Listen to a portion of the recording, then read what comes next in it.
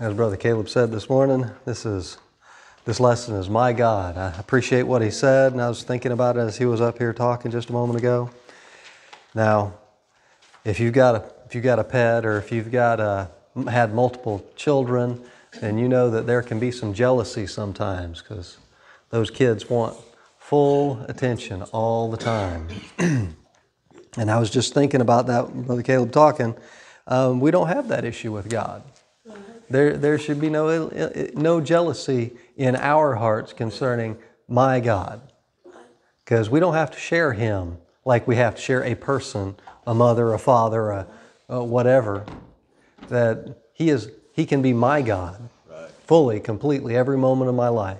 At the same time, He can be your God as well. At that same time, and throughout the world, He's not limited as us humans are in that respect.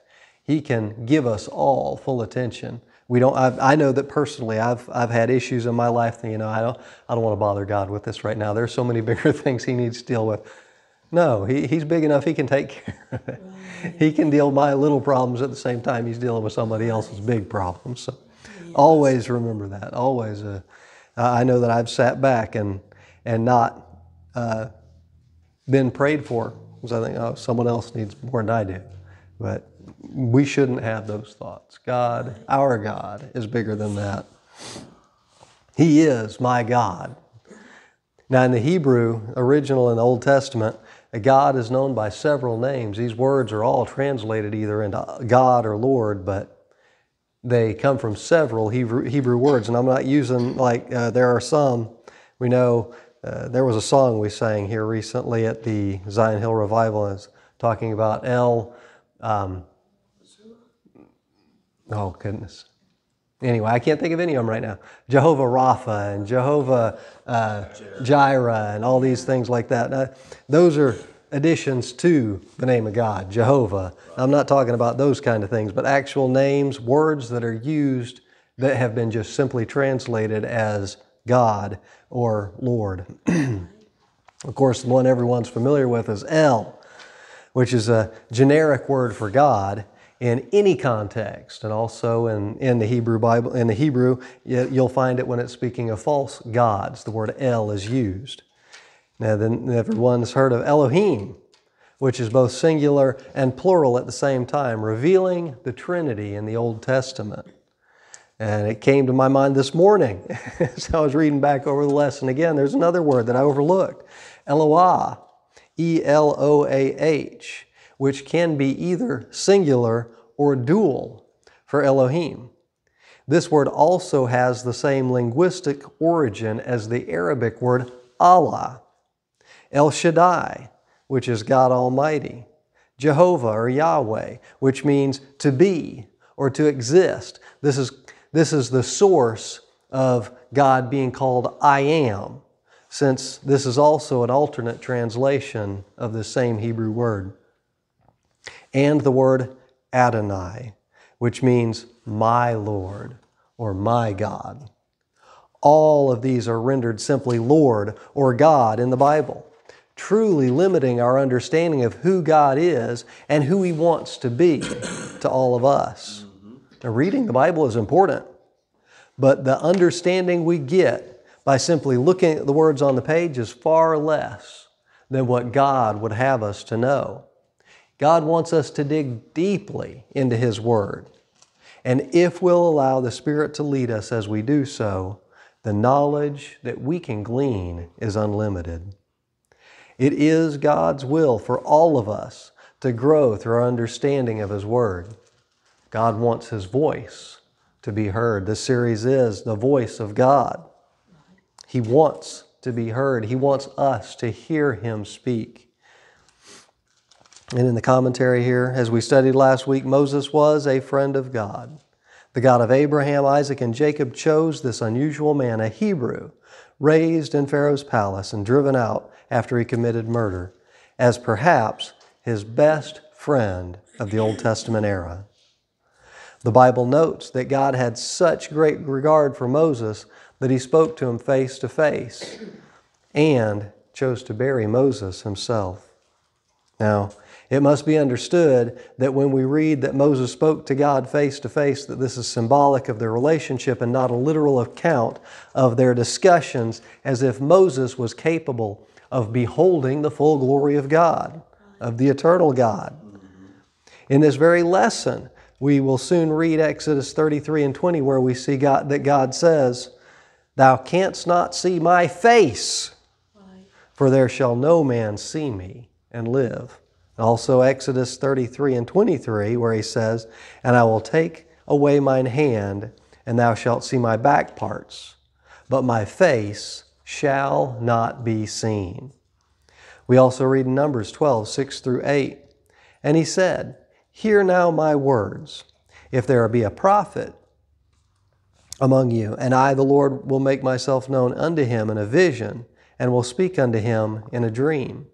My servant Moses is not so, who is faithful in all mine house.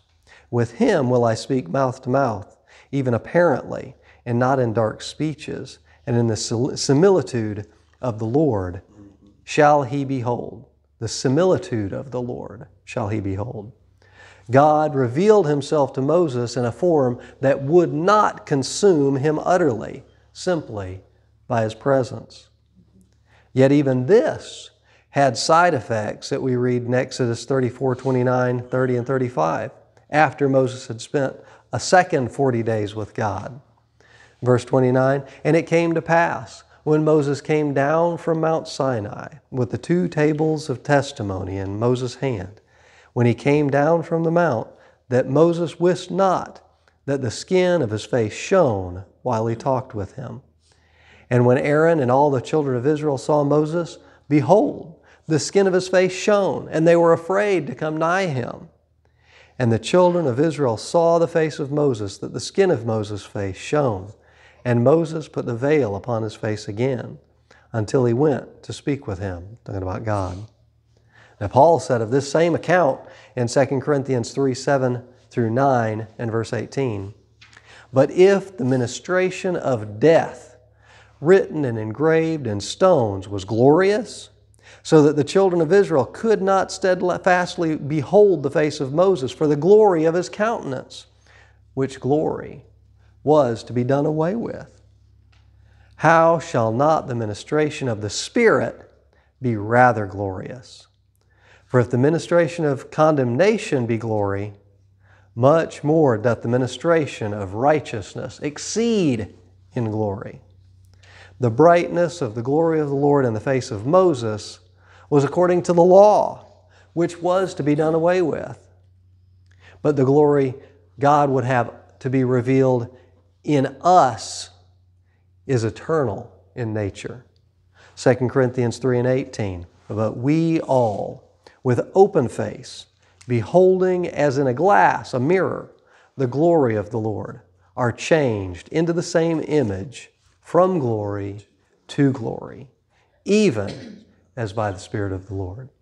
It's God's will that we attain the glory that He has proposed for us. How do we do that? By recognizing that God is not an impersonal deity who sits somewhere in the distance and we have nothing to do with, and will have nothing to do with lowly creation. But He wants us to know that He was willing to take on the form of human flesh and die in our place so that He could be close to each and every one of us, so that He could be among us and within us and reveal the fullness of His glory to us by living through us.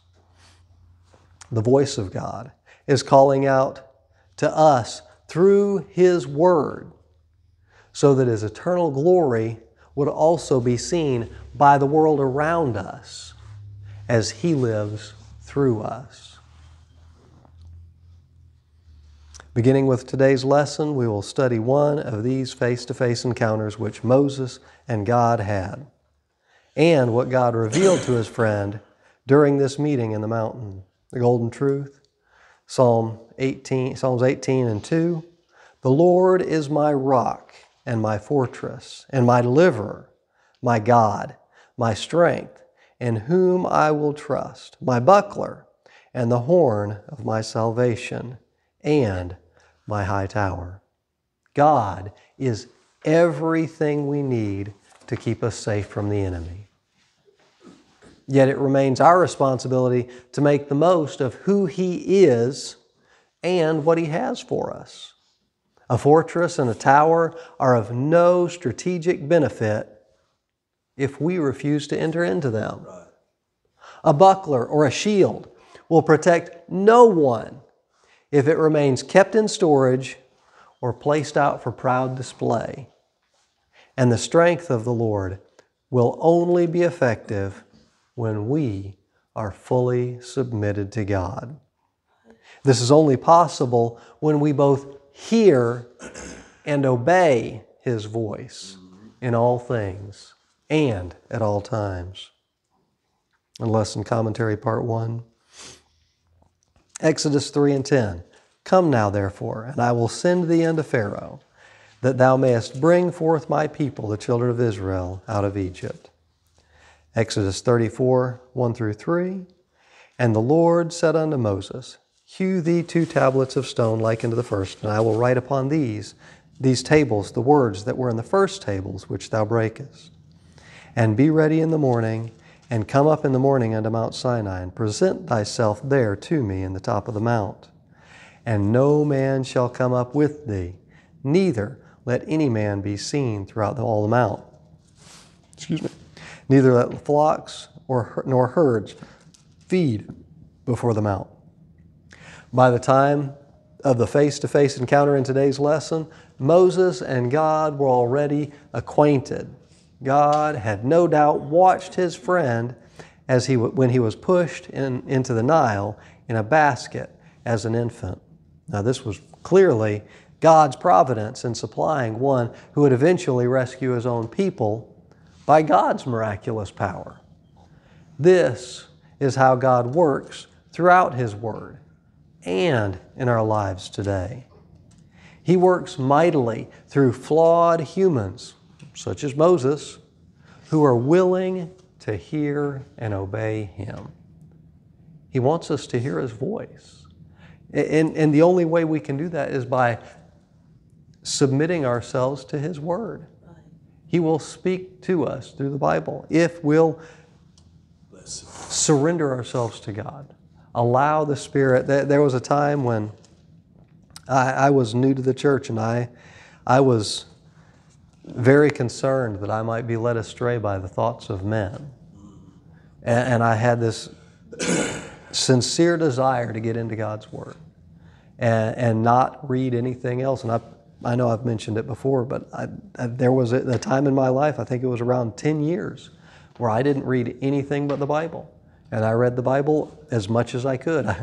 At that point in my life, I read every version of the Bible, every translation of the Bible I could get my hands on, because I wanted to know God personally, without any of the distractions of potential confusion with church teachings or anything else. I said, Lord, lead me as I read your Word.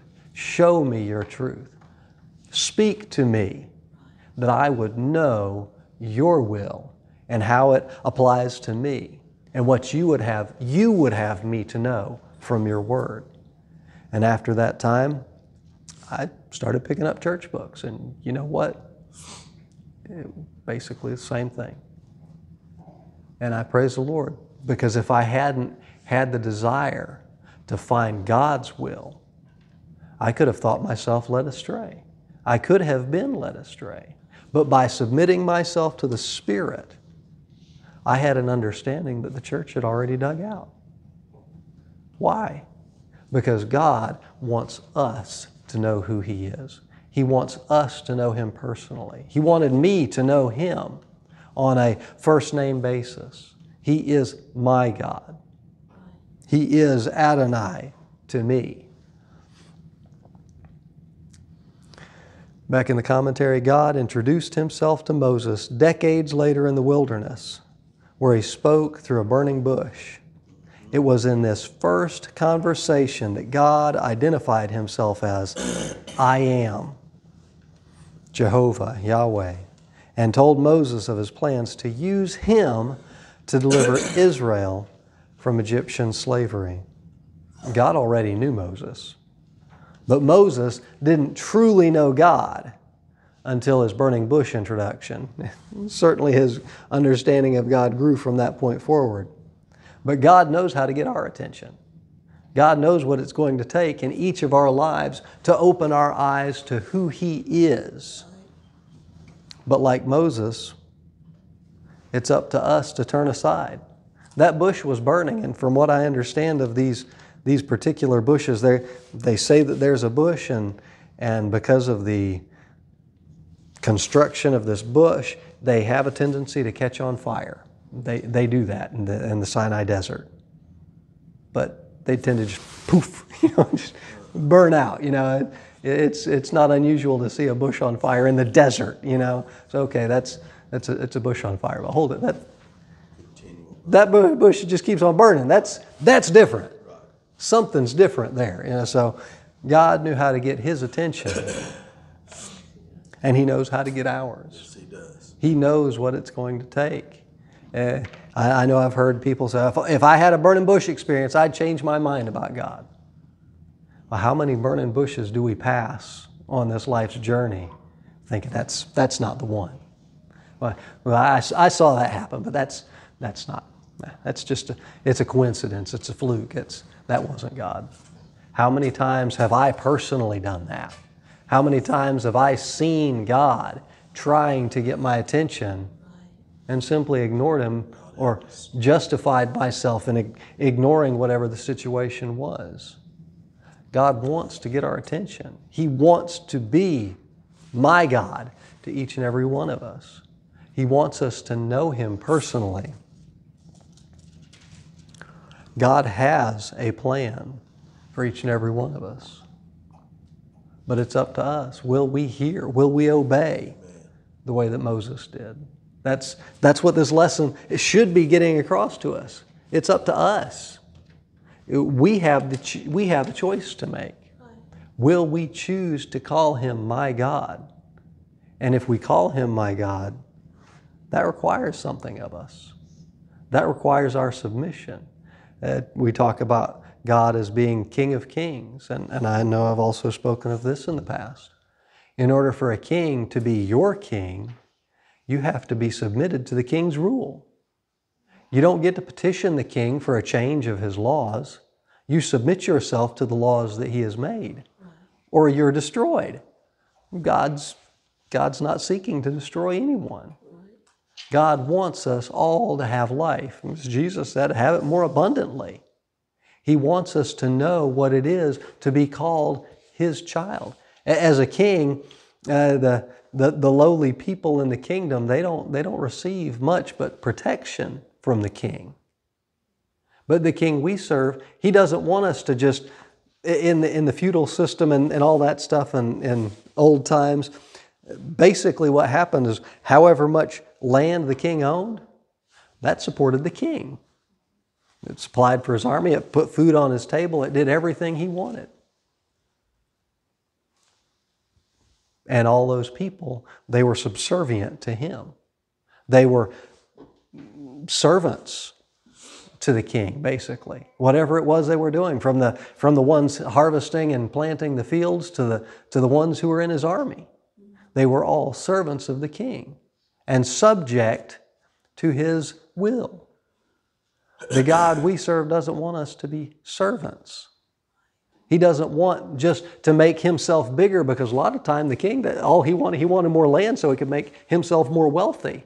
So it was for him. But the God we serve, my God, He is a king. But His desire is not to support Himself, to make Himself greater by the numbers of people and the amount of stuff that He has.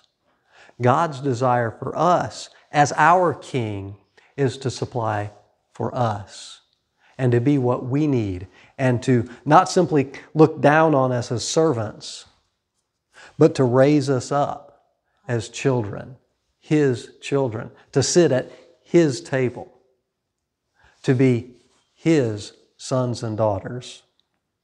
As I said earlier, and not to have to worry about jealousy. Well, this one got more than that one.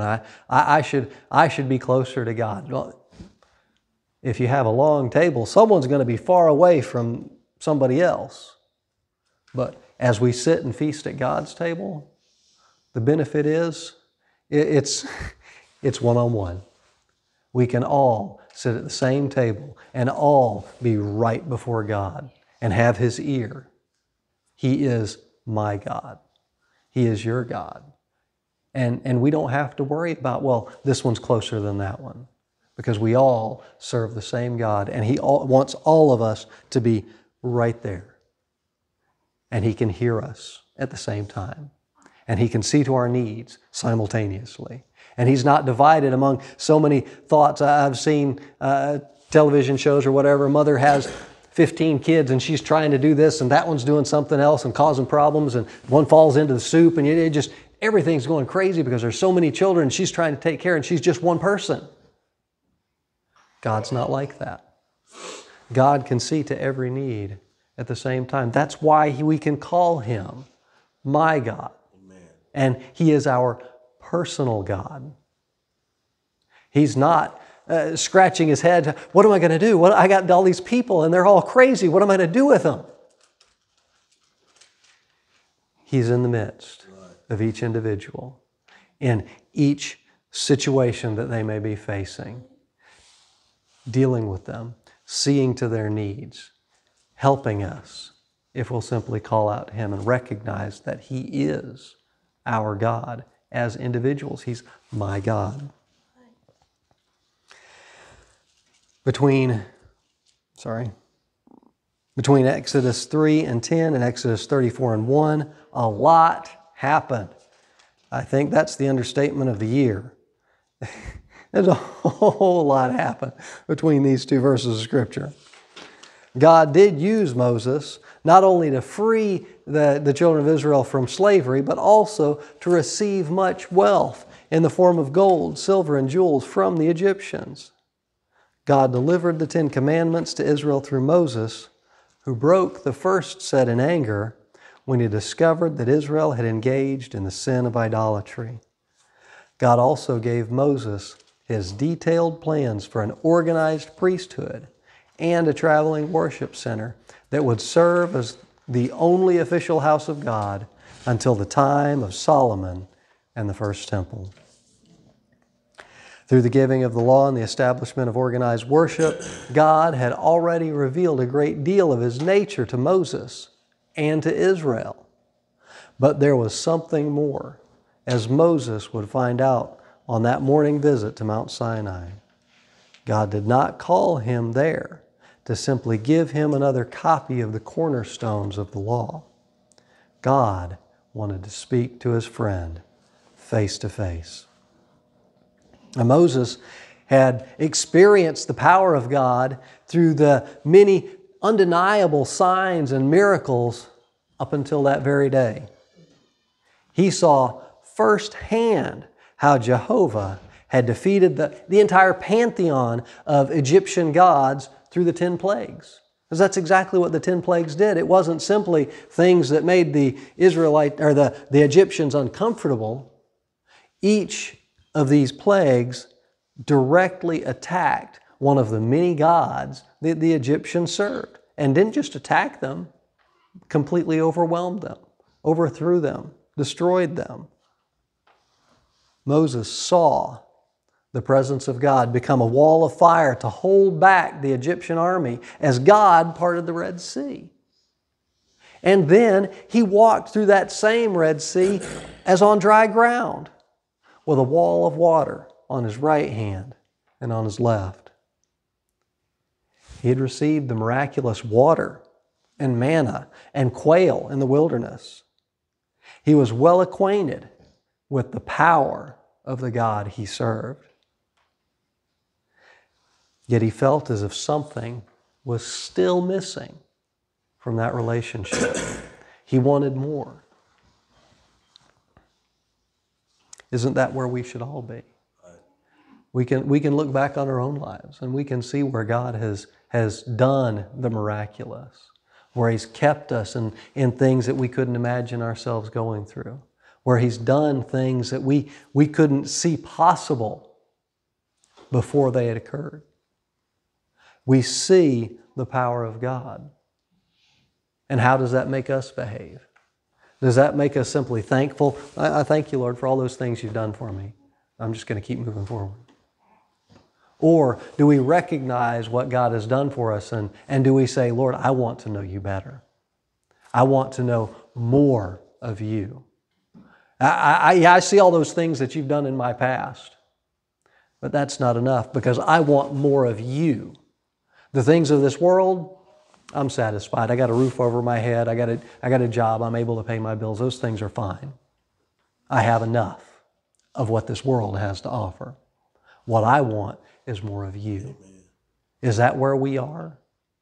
Can we honestly say that that's our desire? Our first and foremost desire is to know God better? Clearly it was Moses' desire. I can't imagine seeing the things that Moses saw and thinking, that's just not enough, God. I want more of you. But that's where he was. And that's where we should be. Have any of us seen the miraculous things that Moses has seen? Then why are we satisfied with what little we've received from God, spiritually speaking? Jesus prayed that we would be in the same kind of unity among ourselves that He and the Father were, that perfect unity. We should have a hunger for more of what God has for us. He's my God. He's our God. We need what God has for us. And we need to have a desire. That's what we see in Moses here. We need to have that same hunger that no matter what we receive from God, we want to know Him better. We want to know more of Him. Or the things of this earth, if we're moving forward in this life, if we got a place to live, if we got clothes on our back and food in our stomachs, we should be satisfied with those things. But with our knowledge of the Lord, with our relationship with Him, Wendy, I love her more than anything, and I think I know her better than anybody in this room. But I want to know her more because she's my wife. I don't want to be satisfied with the relationship that we have and say, okay, well, I can just go now because I know Wendy as well as I know her. I want to continue with that relationship. I want to know her better. I want us to be what God would have us to be. And that's only possible if we move forward in the relationship that God has provided. How much more should we desire what God has for us, God's will, and desire to see those things accomplished in our lives that He would have us to accomplish for His glory? They'll work for our benefit too. God's will for us is not simply to make Him look bigger like I was talking about with the king earlier. It's for our benefit. He wants to be our God as individuals so that He can make us what He would have us to be for our benefit and for the benefit of those around us. Back in the commentary, part 2. A personal relationship. Exodus 33, 18, 20, 22, and 23. And He said, I beseech thee, this is Moses talking, show me thy glory. And God said, thou canst not see my face, for there shall no man see me and live.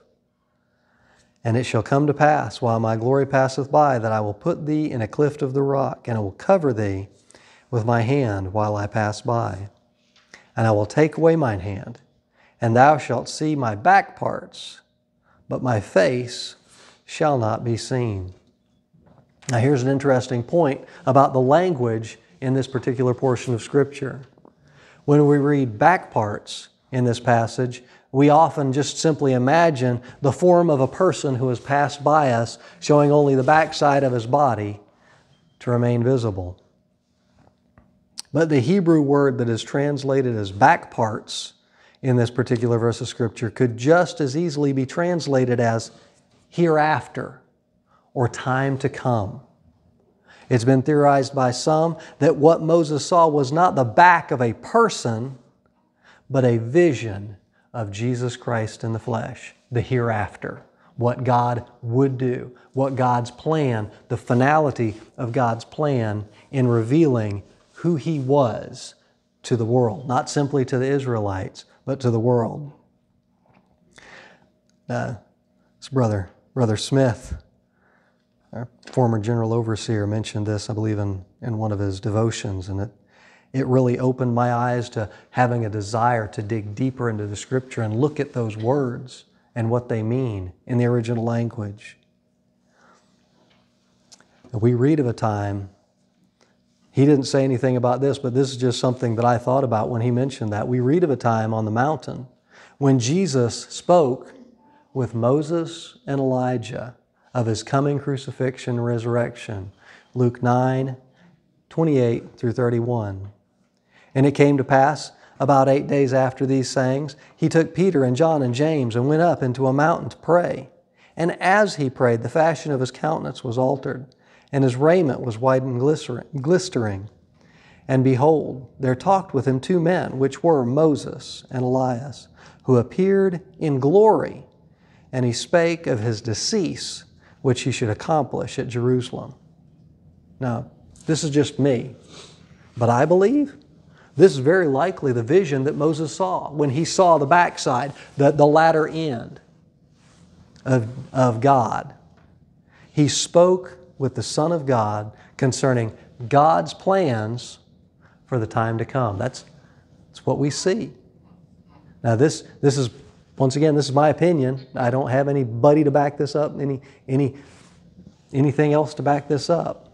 But I believe this is likely the hereafter that Moses saw as God passed by. He saw the day of Jesus. He heard about His crucifixion and what it would mean for the world. Just my opinion, just my 2 cents. Exodus 34, 5 and 6, and I feel the need to go ahead and add verse 9 to that. And the Lord descended in the cloud and stood with him there and proclaimed the name of the Lord. And the Lord passed by before him and proclaimed, the Lord God, merciful and gracious, long-suffering and abundant in goodness and truth. And verse 9, and he said, this is Moses, if now I have found grace in thy sight, O Lord, let my Lord, I pray thee, go among us. For it is a stiff-necked people, and pardon our iniquity and our sin, and take us for thine inheritance. God was not the only one who desired this long-awaited meeting. As we can see in Exodus 33 and 18, Moses requested it, and God, in His love for His friend, readily agreed. Now God knew what Moses was yet to face before he would go on to his reward. He knew that Moses would need a special insight into the plan of God if he was to persevere until the end. Now, Aaron had already shown his weakness in providing the golden calf for the people to worship. Many others would fall by the wayside in one manner or another before they ended up reaching the promised land. Moses would need the strength that only God could provide if he was to successfully lead his people home. We know that as meek as he was, Moses failed God and was not able to enter the promised land himself. All this was after the frequent personal interactions with God, with the God of creation, and the many miracles that Moses had seen God perform firsthand. This should help us to understand the greatness of our need for God and the weakness of our human nature. Without a firm focus on the voice of God in our own lives, we are certain to fail.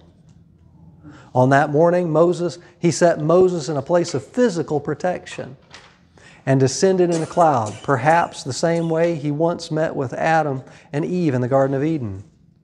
But because Moses was a mortal man, God protected him from seeing His face and the death that would certainly result. Can you imagine what must have been going on in that mountain? Moses was tucked between 2 rock surfaces while the entire force of creation walked past. If that was not already enough to make him tremble, God then began speaking from this close proximity. Interestingly, He spoke entirely of who He is and what He is like during this revelation. He must have known that those questions were still burning in Moses' mind, in spite of their many encounters.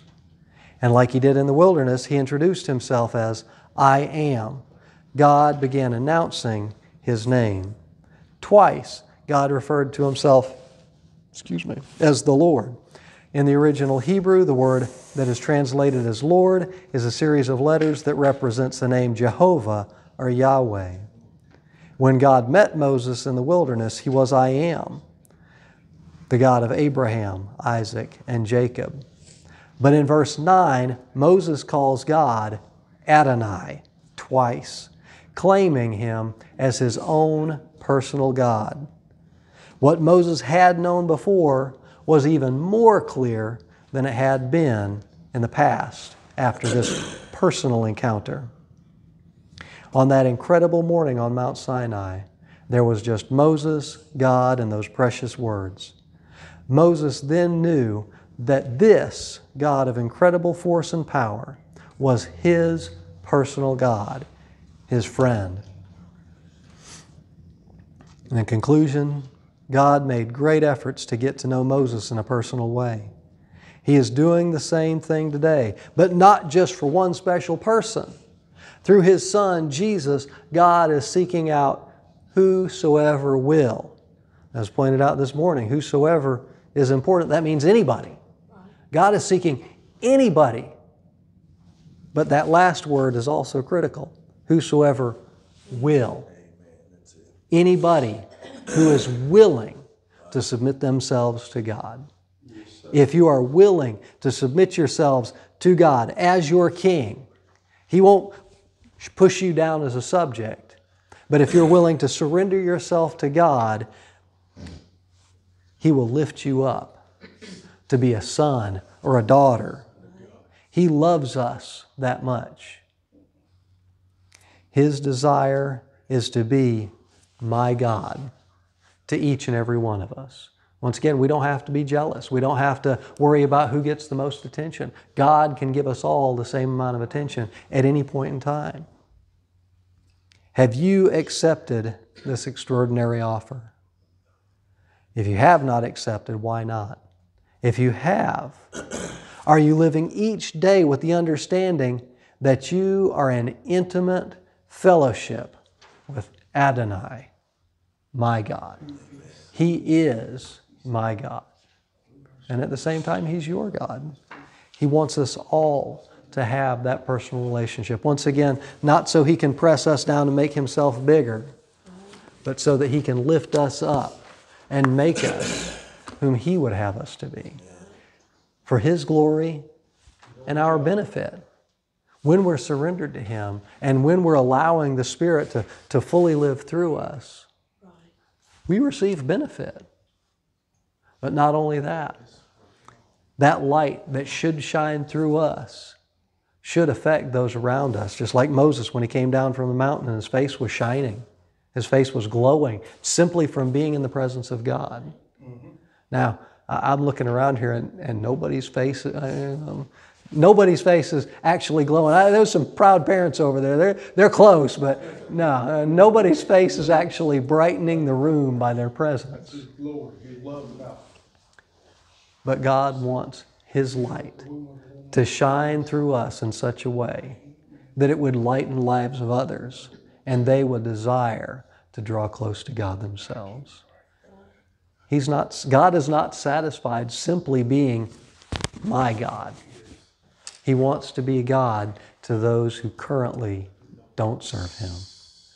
Once again, not to press them down into His service, but to lift them up and make them His sons and daughters. Whosoever will. Anyone who is willing. Is literally what that means. Anyone who is willing can be a son or daughter of God. By submitting to Him as King, He will lift us up, and so that we can be not simply a subject, but sons or daughters, and reveal His glory to others for their benefit and ours. Got a couple minutes left. Any comments?